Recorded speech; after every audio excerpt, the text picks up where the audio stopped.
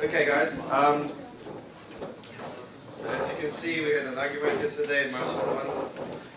So I'm going to do the talking today. So we're going to talk about microservices, but not necessarily about what microservices. Who knows what microservices are? Maybe knows what the concept is about. Who heard about Conway's Law?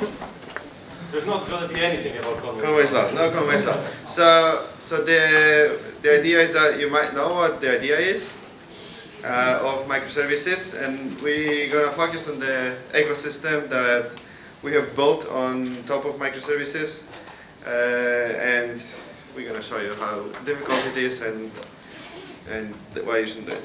Okay. So maybe a few words about us. So my name is Marcin Grzejszczak. Starting from today, I'm the principal software engineer at Pivotal. This is Tomek Szymański, who is the co-founder of SoftwareMill. These are our Twitter handles, so at Grzejszczak and at Shimano. And special thanks go to Łukasz Szczęsny, who is a very cool software engineer. His Twitter handle is at Vipchu, and all the infrastructure that you're going to see today was provisioned by him, so big round of applause to him. Thank you. Okay, so maybe before we go there, a bit of history. Why are we here speaking together? We used to work at For Finance, where we have started a library which is open source, so you can download it. It's called Microservice, and we just wanted to answer a few questions asked by the architects, how these microservices are going to work.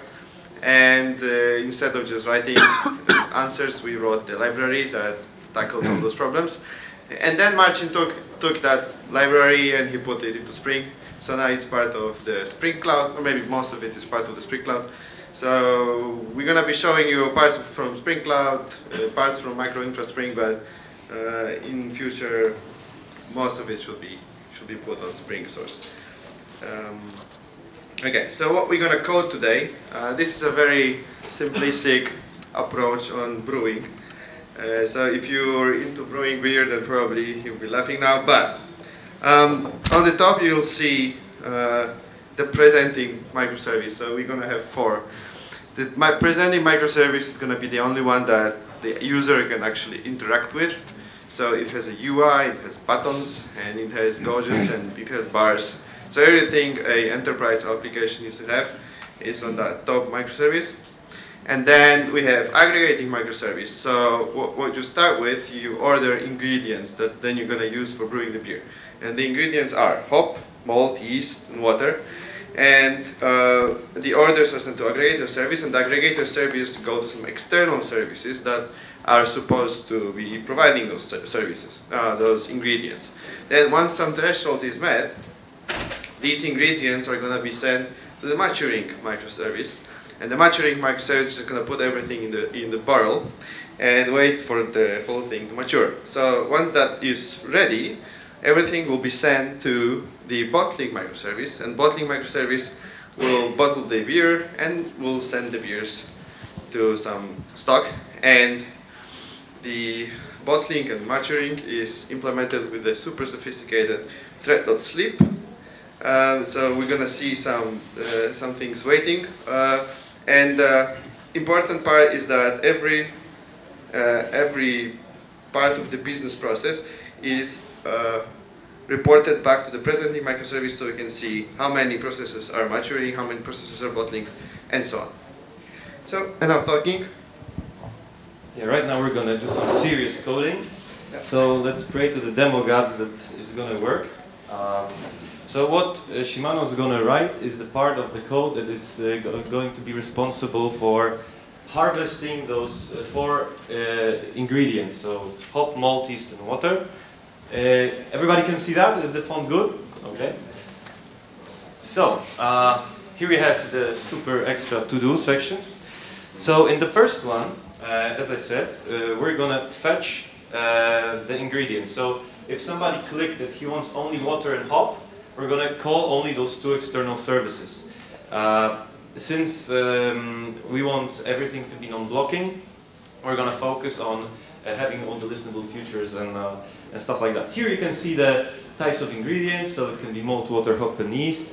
Here's the actual order. So this order comes in as a request to the controller, and basing on the orders, we get list of services. So if, for example, we have water, then we're going to call the watering service. We're not going to go into the implementation details of that because it doesn't matter. Anyways, since we're using Java 8, we have to do the streams. That's obvious. So who's using Java 8 and streams now? Hands up. And the rest? So at least use Groovy. Right now, for each of those ingredients, we're going to call the harvest method. This is the syntax from Java 8. We're going to convert the ingredient into a list of futures. So I'm going to talk slower so Shimano can catch up. So as you can see, what we get is like we're calling a service and we get a list of listenable futures because we don't want to block, right? Why should we? Because let's say we have a couple of processes waiting to finish. There's no need to block at the moment. So this is a cool thing to do. So from a list of listenable futures, we can get a listenable future of list. Why is it so? Because actually at some point you want to block. And we want to block in such a way to retrieve the list of ingredients, right? So an order comes in, let's say somebody wants water and hop. So at the end of the day, we want a list of those ingredients, of water and hop. That's why we're doing all those listenable futures and changing a listenable future of list into the list of listenable futures. Yeah, that was easy. Why do we do futures? I already said that we're doing futures in order not to block. So soon Shimano will write the code if he sees it with his one eye. If you didn't make any mistakes, I wouldn't hit you, right? So look, I forgot that my left eye is weaker, so I can see. Okay, so right now we can have such a case that there is an exception when we call an external service to retrieve some water or hop or whatever, and then let's say that the business says, because always it's what business says, that if we have an exception, return some nil value, right? Because we love nil pointers. So let's assume that this is the case. So if there was any exception in terms of calling some external services, let's assume that there was a nil value. So we want to filter it out. And let's say that we managed to call hop, malt, and yeast, and at the end of the day we want to add each of those ingredients to our warehouse. We're going to see the warehouse in a second. It's a very sophisticated concurrent hash map because database are too complex. So right now Shimano is writing a code that will do the request, the real HTTP request. Who is using Spring and REST template? Or a couple of people. So I guess that you love REST template, you know how a great API it has. So what we build in Microinfra Spring is the abstraction of a REST template. So a Fluent API where you can define that we want to send for an external service, so some service out there in the internet, you want to send a GET message. So this is why you get the GET with circuit breaker. Who knows his tricks? Okay, a couple of people do. So for the rest, circuit breaking is a concept that is implemented by the Hystrix library that we're using. And the idea of circuit breaking is such that if you're trying to call some service and it's dead, you don't want to endlessly try to call it because it's dead. So you will get exceptions. You will run out of threads in the thread pool. You don't want to block on those calls. That's why Hystrix and circuit breaking is used for that, that if the other side is dead, you don't want to send a request. You'll, let's say, assume that he's dead for some time, and then try again. In this case, you will not propagate exceptions further on. So if you haven't been using circuit breaking on the daily basis until now, after this talk, please check it out in more depth, because it will save you when you're doing distributed systems. So we have the circuit breaker there somewhere. Okay. So we're saying that this lambda expression over there to the right says that if we cannot call the external service, if it's dead, what would you like to do?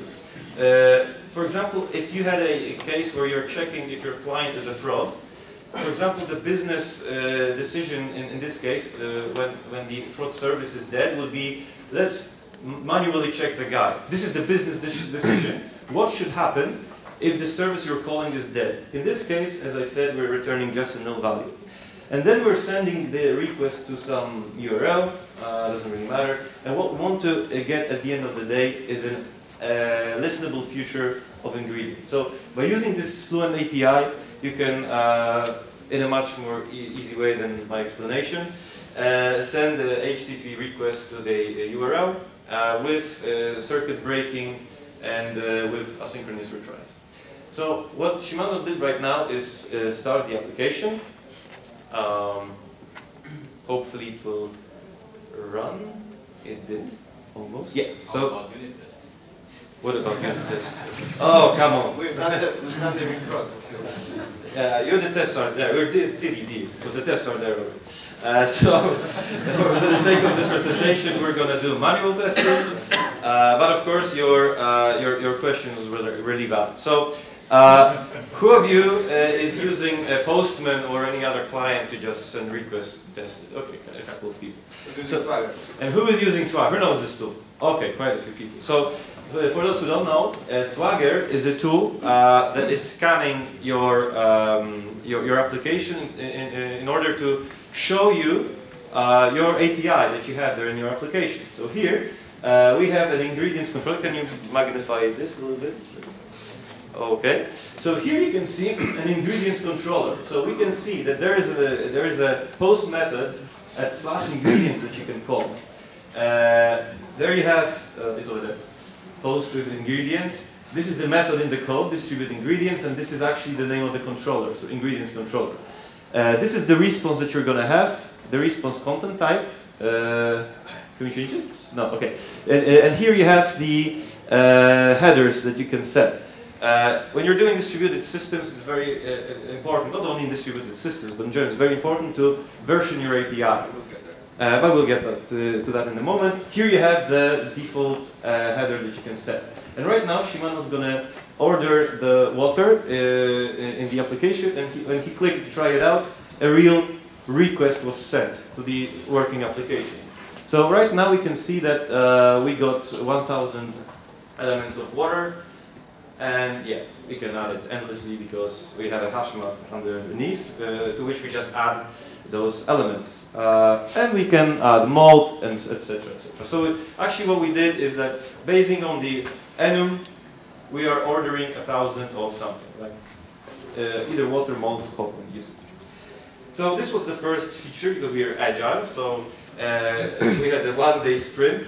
So after this one-day sprint, we decided that we're going to just show the let's say entries in the warehouse that we have.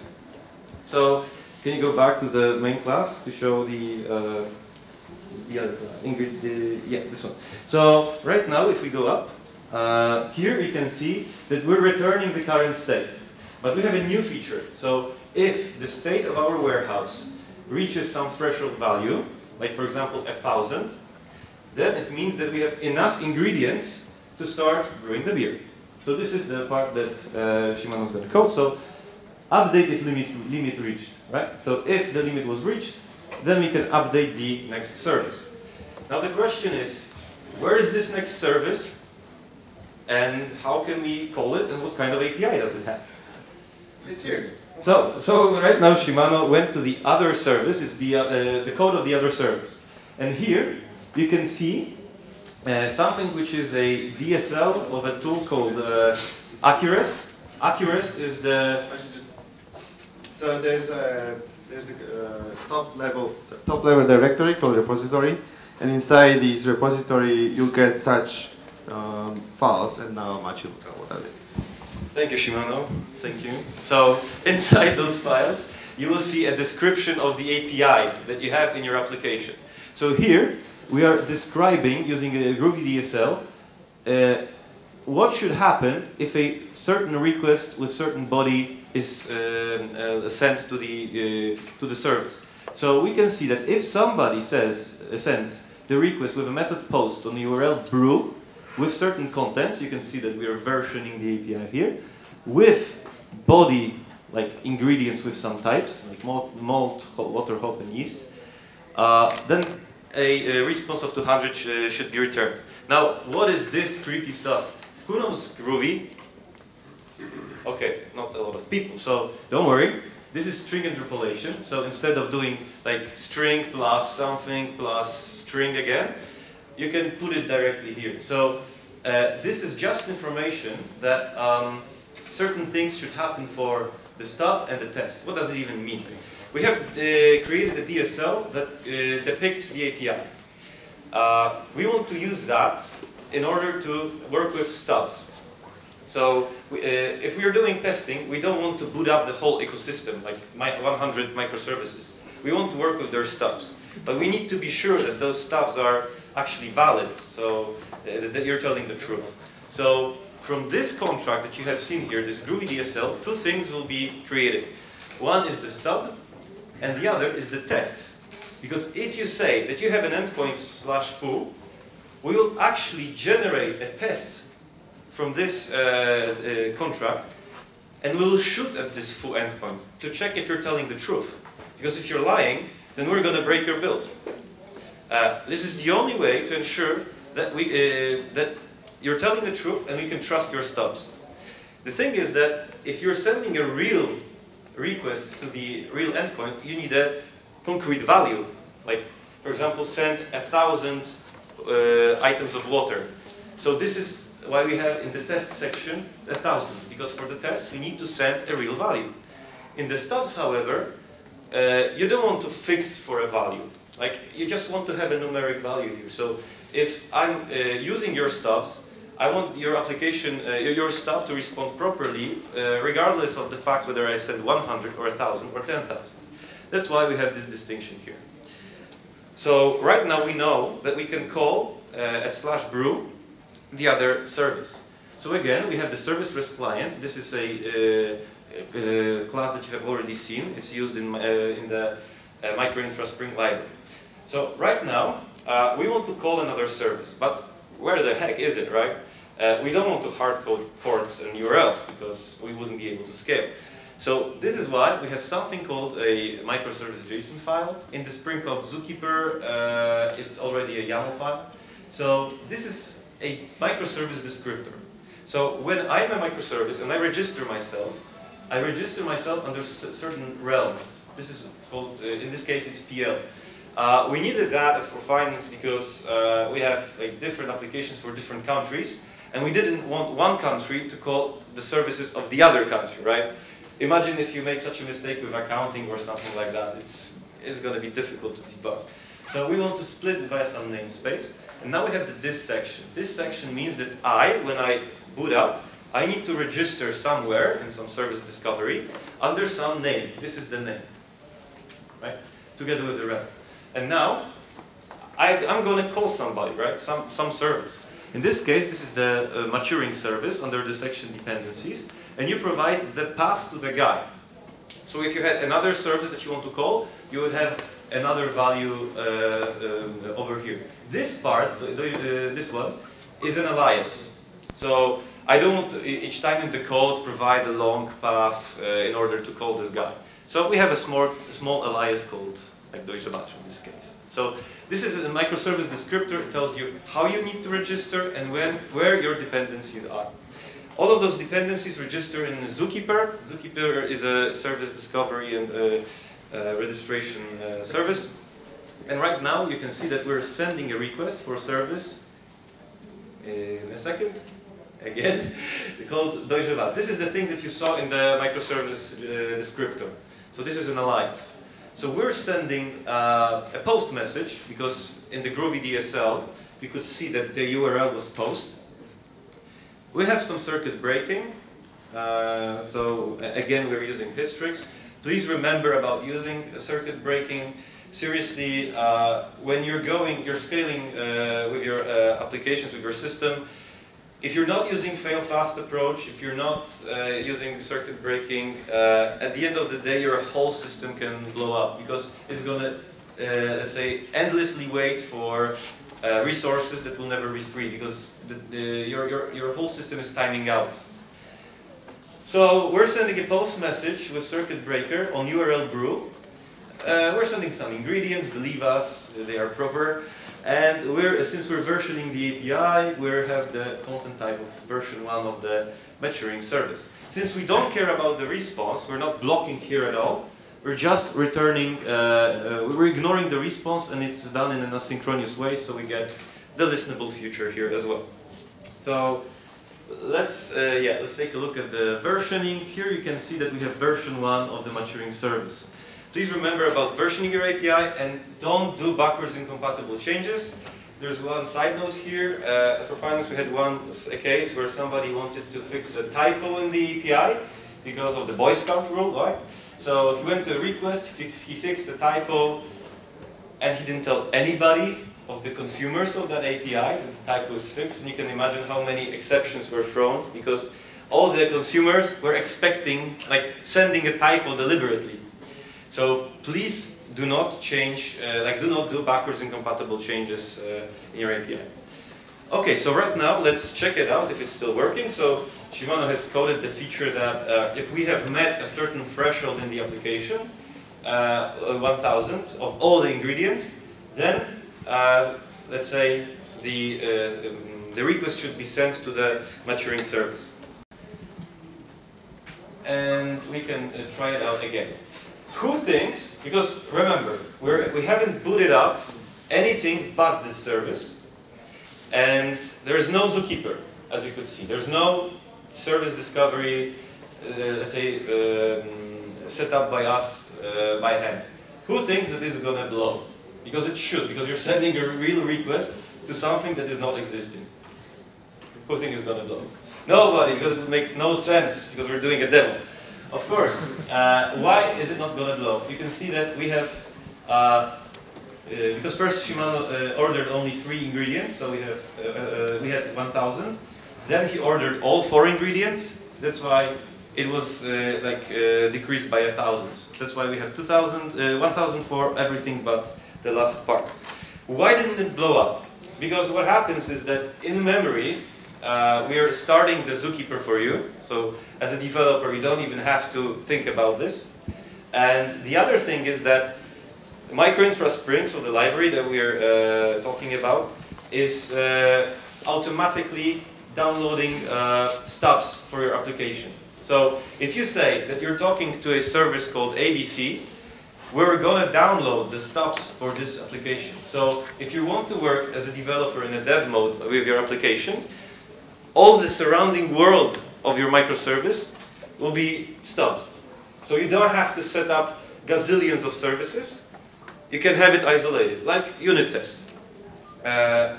So this is why it's not going to blow up. So right now, let's say we coded the functionality. Let's go to Jenkins, because we need to deploy it to production as soon as possible. So this is the Jenkins setup that we have. Who is using Jenkins and loves to click the jobs by hand? You love to click the jobs? Seriously? So whatever you see, I mean, everything you see here is done from code. But not random by hand. Create them by hand. Create them, click. So you have to create the whole pipeline manually. Nobody likes that. So all the jobs, all the pipelines that you see here in front of you were created from the code. So there is a project called Jenkins DSL. It's a plugin for Jenkins that you can define using a Groovy DSL the jobs that you want to have. So actually, once in our company, I asked the developer to delete 4 jobs, only 4. But he misunderstood what I said, and he deleted all the jobs but those 4. So it's like there was an exclamation mark in front of the contains. So we got all the jobs, and there were like hundreds of jobs in a minute because we had them all coded. Here is an example. Can you modify this a little bit? Here is an example of a job called build that injects some passwords and masks them. these are the triggers, so if somebody does a push or from GitHub, or we're polling each minute for changes, we're appending Slack notifications, you're going to see them in a second, and we're executing the clean build publish Gradle command or whatever. So check out Jenkins DSL. If you're going to do it once, you're never going to come back to, let's say, manual clicking. So here you can see a pipeline for microservices. Let's say we build the application here. Because we don't have much time, there is just echoing in the back, but in general there would be some testing. And we're deploying the current version to production. We can even show you a fancy hipster UI to show that. You can put it on the TV screen. Actually, I'm laughing a little bit because of that, but it's very cool to have such a thing in your team, because you'll instantly see that somebody deploys your application to production, and that maybe you're going to have problems in a second or not. So here you can see that the application was deployed to production, and let's check it out. So this is the brewing panel. This is the presenting service. To the left you can see the stock of the ingredients. So for the water, hop, malt, and yeast. Here you can order those ingredients, and here you have the items being matured, items being bottled, and this is the total number of bottles. On production we have the threshold set to 5,300 if I'm not mistaken. So right now, after this click, it should drop, yes. So right now we have the aggregating service returned his current state. Here we can see that there is one brewing process taking part, a maturing process. The sleep has ended. Now we have the bottling process. I think we have 30 seconds of sleep here, so I have to talk about something. Maybe let's show Spring Boot admin server in the meantime. Okay. Our applications are Spring Boot based. We have 4 of them, so you can have a very nice console to see what kind of applications you have are there on production. This is called Spring Boot admin server. We have all those four applications here. You can see from which branch and what's the commit ID of the deployed application, and you can see in more depth the details of the application. So you can see the metrics, you can see the JVM stats, maybe not so fast. We have we have the information about garbage collection, everything that you have like in the actuator in Spring. You can change the environment variables. You can see what kind of those variables are there. You can change the logging levels. You have access to the JMX console. You can do a dump of threads. I mean, we're going to leave it for like a day or so, all those things that you see today, and you can click around and play for yourself. So we had 400 something bottles. Right now we have 5,200 bottles. So the whole application is working, thank God. So right now Shimano is going to do some hardcore ordering of beers. So there's going to be plenty of stuff in the process. So the next thing that we can show you is histories. So right now you can see 4 commands being sent here. These are the commands that are wrapping the execution of commands to the external services. You can see the green dot here signifying the amount of requests. Actually, the health is very good because the circuit is closed. We don't have time to like break the circuit, but you could see if the other service would be down, you would see that there's an increasing number of red integers here, and that Hystrix has closed the circuit for you. Okay, let's go, because we don't have much time unfortunately, let's go maybe to Kibana.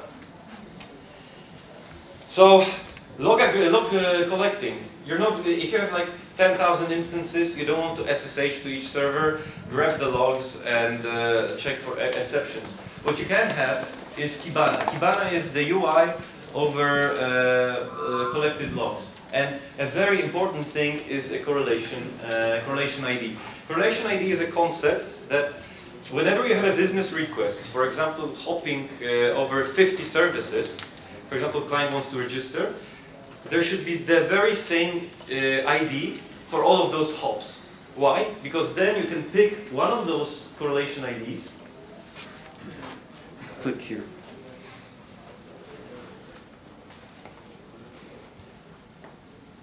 You can click one of those correlation IDs, and in a chronological order, you can see the order of requests. Okay, so here now you can see that we have one correlation ID. This is one value. And can you, let's go from the bottom. So first we're doing an order, 4 items are there. Then we have matched the threshold. We were in the presenting service, then we are in the aggregation service. Then aggregation service is calling back the presenting service. Then we have a maturing service and bottling service. So all the 4 services are there. This is actually the only way you can, in a fast manner, debug your distributed system. As you can see, we didn't SSH to a single machine. We have logs in one place. Another thing that is really important are the metrics, because we need to measure the KPIs, so key performance indicators of our systems. Here we have a tool called Graphana, which is the UI over the metrics that we have. Here to the left, you can see the amount of ingredients that we had over time. You can do a very sophisticated statistical analysis if you need so. For us, let's say the indicator that something is wrong in the system is when, for example, some amount of ingredients has dropped significantly. Here you can see the mean rate from the last 15 minutes of the maturing processes, and this is the count of bottles over time. The key thing is to have alerting over your metrics. So if, for example, something happens in the system, you need to know this as soon as possible. So this is a tool called Siren. This is buzzword bingo, so somebody should have already won. You can go to the checks section on the top level here, and you will see that we have certain alerts. For example, yeast alert, which means that if the yeast is below the value of 1,000, please warn me. If it's below the number of 500, it's an error, right? So we have, let's say, in one place, we have all the information about our applications. It's called, this place is Slack. So here, oh, where is there's no Grumpy Cat here, there should be Grumpy Cat. So Grumpy Cat says, tells us that, for example, there was a change in the state. So we had, thank you. We had 3,500 elements of water, so we changed from error to OK. You need to have immediate feedback of your KPIs if you want to go towards distributed systems. Another thing that we have is the feedback from Jenkins. When Shimano clicked rebuild, we got immediate information from Jenkins that somebody started the build. We can see, because we don't have any tests, so we could not see that, but we would know what kind of tests failed, if there was an exception,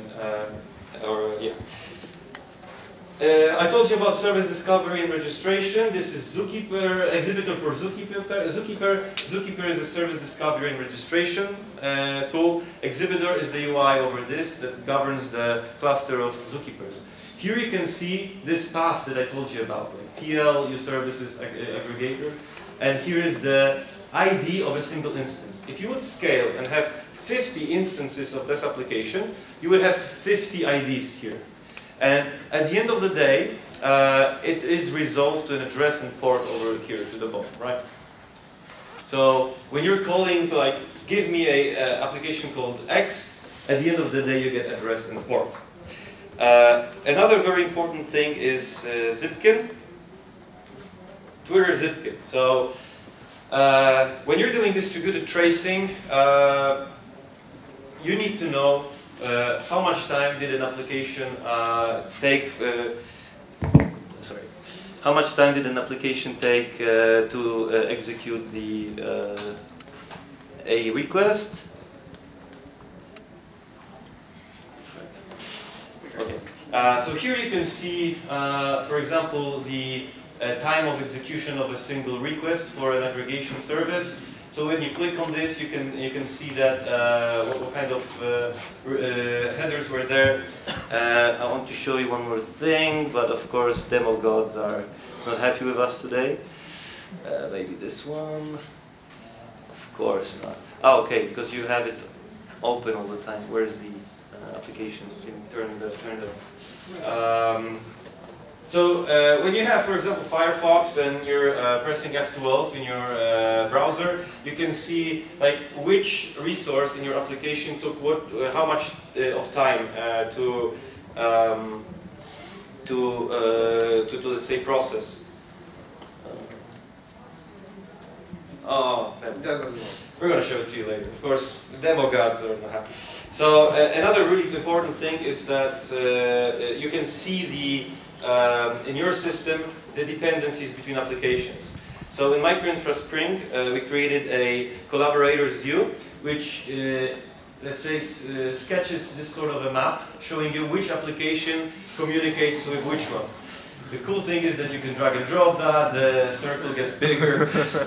But the most important thing is that immediately you can see that there's something really wrong with your application when you have like a sun architecture, that everybody is calling a single application.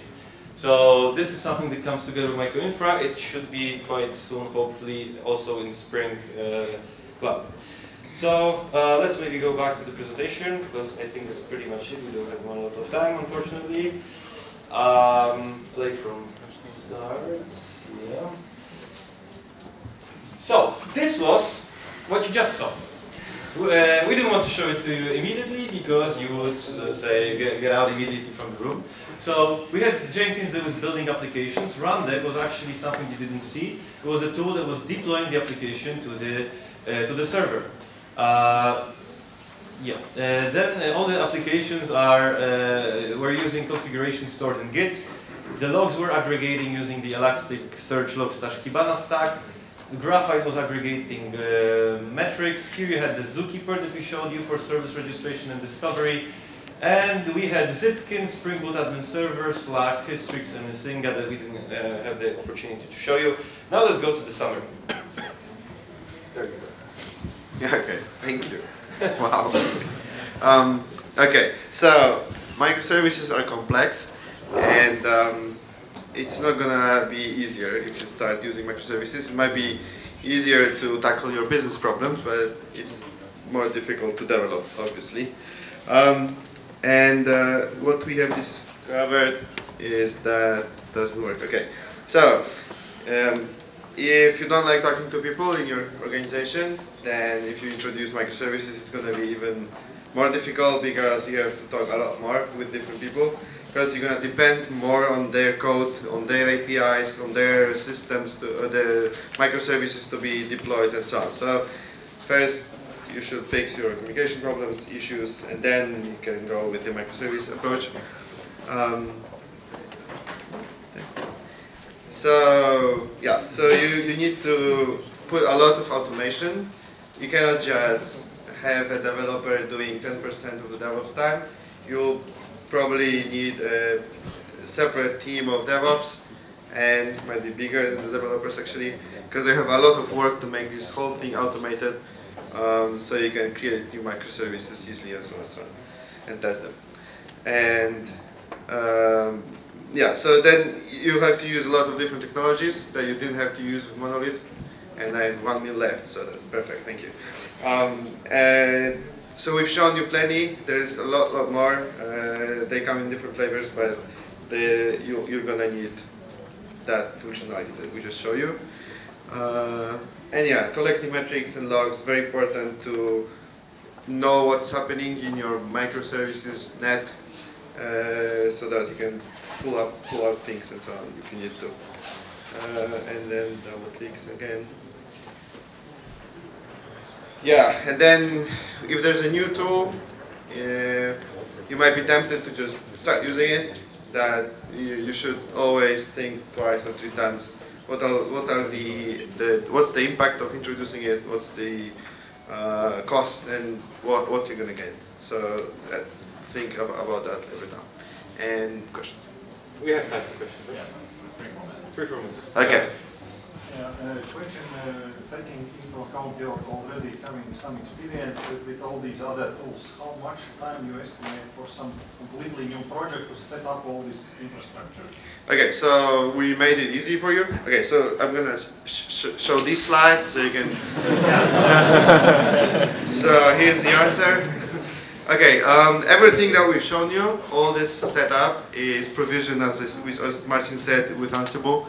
So if you want to start from a greenfield project using microservices, then you can just take our GitHub and then start from that. So that will be easier for you. You don't have to do everything from scratch. So you have provisioning scripts that will allow you to, like, with just one execution of a script, to provide all, like, the majority of the things that we showed you. So coming back to your question, we had a team, 8 months, doing the library, and there were quite a few DevOps doing the provisioning scripts also for a year or something. But for right now, everything is open source, so you don't have to do it. But there you go. I have a really stupid question. So don't ask, no kidding. So does microservices pattern always mean that you have to have physically separate services that do separate JSON responses that have to be hosted separately? Or you could just use logical separation to obtain the same microservices. Just collaborate in memory via method calls. And how will you like embed those parts of the application in one thing, like one deployable unit? If you embed those things, then you're depending on, for example, libraries, the language, and stuff like that. So basically, if you have them separate, created separately, you're not depending on each other, right? So if you change the method call, I mean, my application will immediately break, right? And in this approach that we showed you, for example, you can prohibit from such things to happen, because you can, for example, break the build if you're doing the, let's say, backwards incompatible changes. But this is more of a philosophical question, so maybe let's have it after this talk. There was a question from you, I guess? Yeah, about the thing you said, okay, it's provisioning.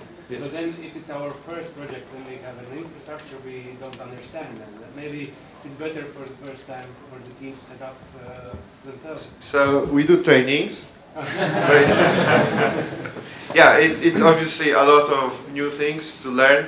As we mentioned before, microservices are complex, and there's a lot of extra work that you need to put to be proficient with them. So the question is if you really need them, actually, right? If you're just like creating a new project, you shouldn't like say, okay, let's do microservices. First, you have to ask yourself, do I have the capacity to do that? If I have the expertise, if I have the people, what kind of problems do I want to solve with microservices? Because the problems don't disappear; they go up to the architecture level. So it's going to be even more difficult to debug stuff. You have to use correlation IDs. You have to use, let's say, stuff like that. Whereas if you have everything in one place, then you can debug like in your IDE. So it's much easier. So you have to like ask yourself, what is the benefit of going towards the microservice? Okay. Are there any more questions? No questions. Okay. So thank you very much. Here you can see the documentation.